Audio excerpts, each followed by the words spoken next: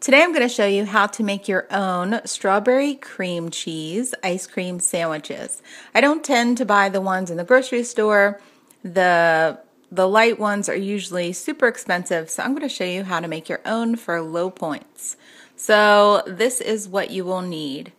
You're going to need a half a cup of light whip topping, Cool Whip, whatever brand is fine. You will need 1 tablespoon of strawberry fruit spread. You can use any kind. Smucker's has one, but 1 tablespoon of that. 2 tablespoons of Philadelphia cream cheese.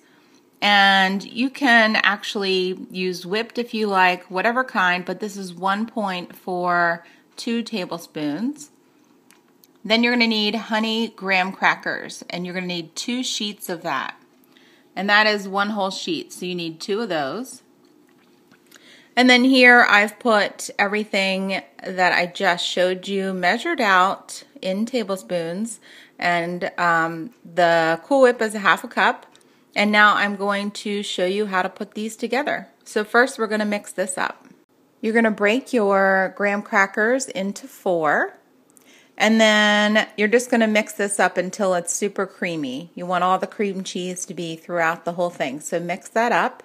And now we're just going to throw them onto these graham crackers. So here you go. You just evenly distribute the mixture onto both of those. And as you can see, they are humongous. I'll give you a side view. Look at that.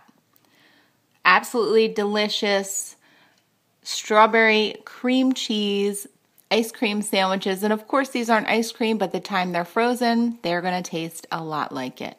So now we are going to stick them into some kind of container like this, and then you're just going to freeze them for about 2 hours.